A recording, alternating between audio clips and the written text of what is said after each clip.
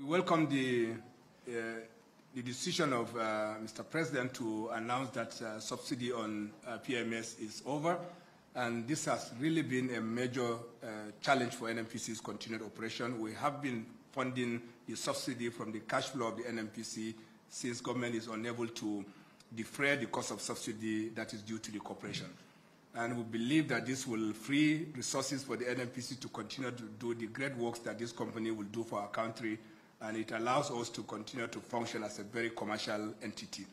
And we welcome this development. Secondly, we would like to assure Nigerians that we have sufficient supply of petroleum products, particularly petroleum motor spirit, in our country, and there is no reason to panic. We understand people will be scared of potential changes to price of petrol, but that is not enough for people to rush to fuel stations to buy more than what they need.